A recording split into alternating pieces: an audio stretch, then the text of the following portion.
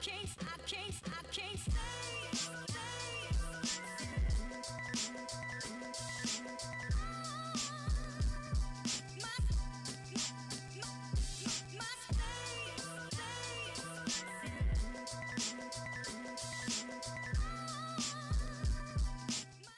Cougars, welcome to this week's newscast. I'm Kylie Peterson. And I'm Monique Cortez.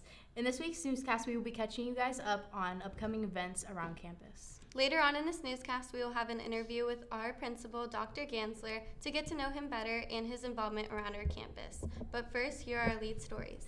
The past weekend, Winter Guard and Winter Line had been amazing competition. Both groups took one of first place in the novice division with a score of 72-23 and 68-90. Respectively. This is the first time that they have been awarded first place in the past 7 years. Congratulations to all involved. Next, our girls varsity basketball team advanced to the CIF NCS 2020 Girls Basketball Championship after a last-second free throw by Captain Keone Neal. They faced Montgomery on Tuesday for the title and completed the historic season with a win. Amazing work, Cougars. And for our last lead story, the drama department is putting on a showing of the Hunchback of Notre Dame this week. For more on that, we will send it down to the Tag Theater. Yo, what's up? It's your boy RJ. Here with an announcement. Do you like musicals? Do you like plays? Well, I'm proud to announce to you that the drama class is putting on a musical play. When are these things, you might ask? Well, next Thursday, the 5th at 7 p.m. and next Friday, the 6th at 4 p.m. The tickets are $5 pre-sale and $7 at the door. Hope to see you there. Congratulations to Holly Espinosa for placing 3rd in CIF NCS sections and seating 6th in state. This week's Athletes of the Week are Keone Neal and Andrew Pengel. Both varsity basketball athletes have been awarded this title from their coaches. Keone's coach Mario tells us that Keone is a pulse of the team. He says that she is a versatile player and an amazing defender. Andrew's coach Mike tells us that Andrew is a great offense player and averages 16 points per game.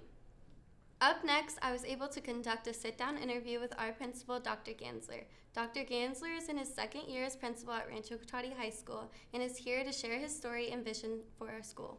Hello, I am here with our principal, Dr. Gansler, and we're going to be asking him a few questions about his job. So, Dr. Gansler, what is the best part of being our principal? The best part of being the principal is thinking about how you want a school to look and then actually being able to do it. What is the most challenging part of being our principal? I think with any principal, the challenge is to develop a vision and then convince others that that vision is something they want to be part of and then actually get it done. And so that, that's a lengthy process and that's something that requires constant work. What should everyone know about your job here at Rancho? The main thing I would want people to know is that I always wish I was able to be in more places than I am. And the job is often something that takes a lot of attention and there are so many things going on at school and I know that I can't see a lot of them. When did you know you wanted to become an admin? Well, I taught for about 12 years and then I also went back to graduate school, and so I started thinking about change happening at the school level rather than just within my classroom. And so when I started thinking like that more and more, I realized I wanted to go into administration. What is one goal you have for Rancho?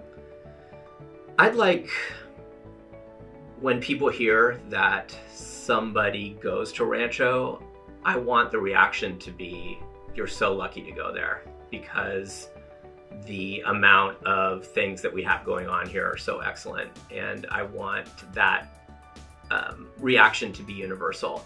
And I think that we're on our way, that we have a lot to be proud of. But just there are lots of metrics that are ways in which schools are measured, and the decision about whether a school is doing really well. I would like all those metrics for Rancho to be just excellent. And what is one issue you'd like to change at Rancho and why? I think that there is if I could change one thing, it would be that there's less tardies and that there does seem to be a feeling among many students that being on class on time isn't as important as I think it is, and that the way in which a teacher is sort of interrupted from doing what they're supposed to be doing when people come in late is something that I would like to make sure doesn't happen as often as it does. All right, thank you so much, and we'll bring it back to the studio. What to do after you submitted your FAFSA. Check your status at myfinancialaid.santarosa.edu. Take action. Submit required documentation promptly. View and accept your rewards at myfinancialaid.santarosa.edu. Be patient. Files are reviewed in the order of the date received. Get paid. Visit portal.santarosa.edu. Select how you would like to receive aid through Bank Mobile. If you're enrolled and eligible, applicable aid will be dispersed. Thank you again, Dr. Gansler. And that is it for this update, and we'll see you next Monday. And remember, have a great rest of your week.